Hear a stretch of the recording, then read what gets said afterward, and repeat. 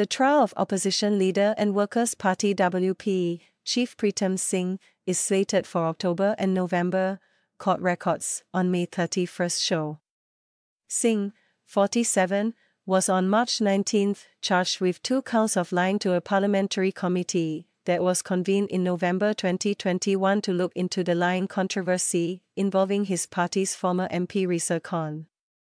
The committee called Singh as a witness and said later he had not been truthful in his testimony while under oath. Singh's trial is set to start on October 14 and will go on for a period of 16 days till November 13. The trial will be presided by Deputy Principal District Judge Luke Tan. The Straits Times has contacted Singh's lawyer, Mr. Andre Jumabai, for more information. On November 1, 2021, Ms. Khan admitted to lying in Parliament at an earlier sitting about details of a sexual assault case that she had alleged was mishandled by the police.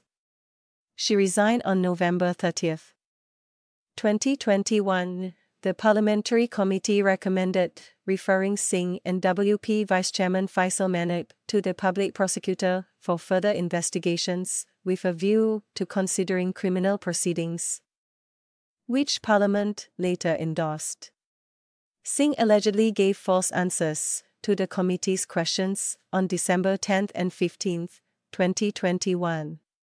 On one occasion, he allegedly said that after an August 8, 2021, meeting between him, Ms. Khan and WP leaders Sylvia Lim and Faisal, he wanted Ms. Khan to clarify in Parliament that what she told it on August 3 about having accompanied a rape victim to a police station was untrue.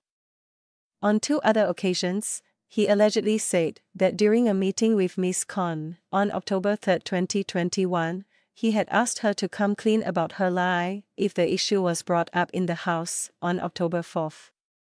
In a joint statement on March 19, the AGC and police said the prosecution decided not to charge Mr. Faisal over his refusal to answer relevant questions that had been put to him by the committee. The WP MP was issued an advisory by the police to familiarize himself with conduct expected of MPs under the Parliament Privileges, Immunities and Powers Act, and to refrain from any act that may be in breach of it.